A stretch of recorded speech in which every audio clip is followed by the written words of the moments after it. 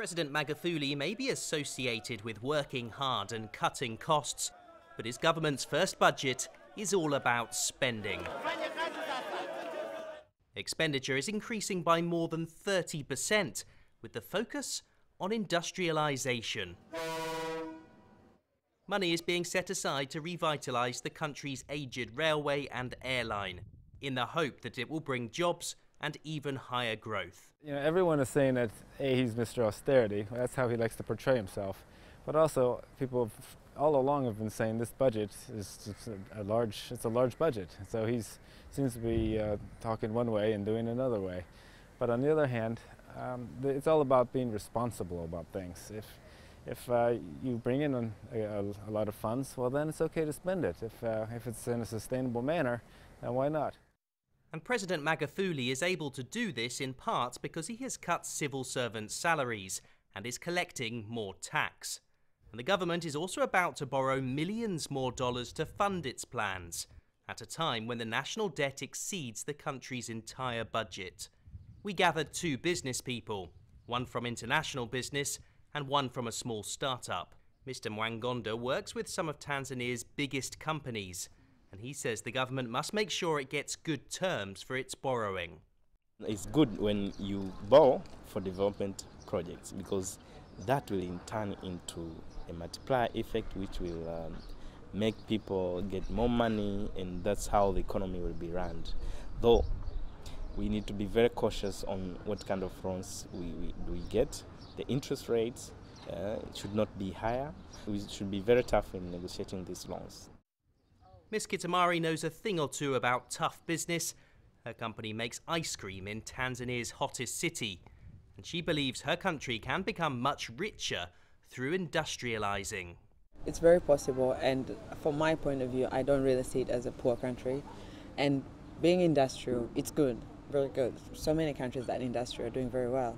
So the industrial part will create many jobs. The 10 years cycle will function, and it will be a very, very rich country. The government's plan is fraught with challenges. Corruption, bureaucracy and waste may all hamper its development goals.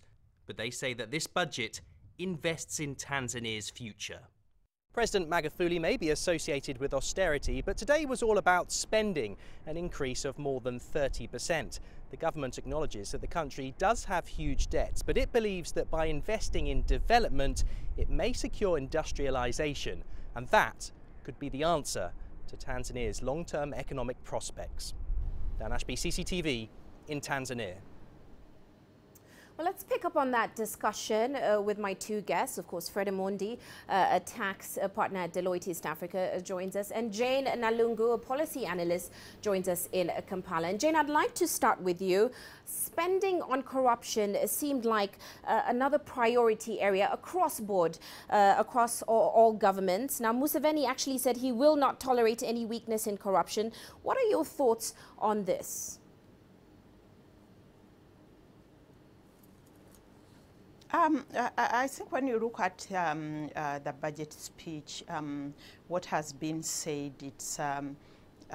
it's noble because we need to fight corruption. Corruption has gone up to very high levels, and there are very good proposals to strengthen the institutions which are going to deal with corruption.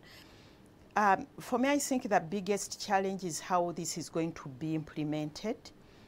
Because for a long time, this is what the president has been talking about, zero tolerance on corruption. But we have seen corruption going on at all levels, at the highest level.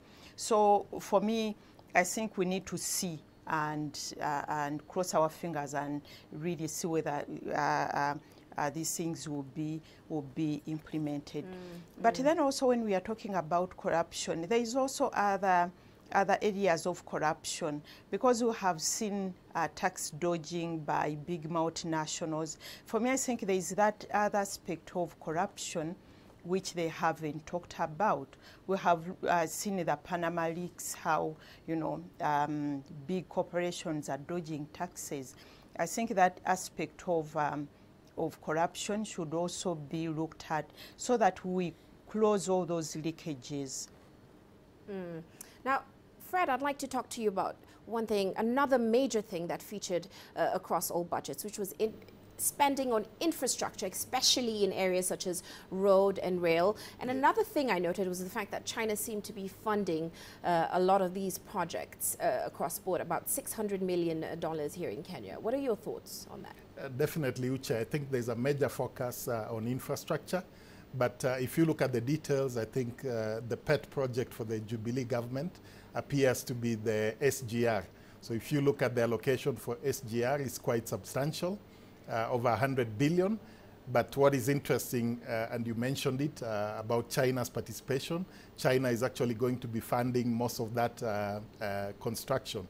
So the government is only contributing maybe about 20% of that amount, the rest being funded by China. So definitely SGR will be a key focus, and I think the government wants to finish this before the next election. If we look at other areas of infrastructure, there's still a few questions that may be raised. For example, government allocated about 10 billion to the LAPSET project, yet this is a significant project whose budget was over just over 300 billion shillings. So the allocation is a small amount considering the scope of the project. And when you come to the roads, I think the focus was more on projects that are already ongoing. And yes, the government has repeatedly mentioned plans around using the annuity model to finance the road construction, but I think the modalities haven't quite worked out as expected. So other than the SGR, I think the others we are yet to see that greater focus that probably is needed. But yes, infrastructure continues to be a main focus of the Jubilee government. Right. And we are going to see that, especially with the SGR. Okay, well, thank you so much, Fred Omondi, for joining us and for those insights. And Jane in Kampala, we thank you so much as well for joining us and for those insights.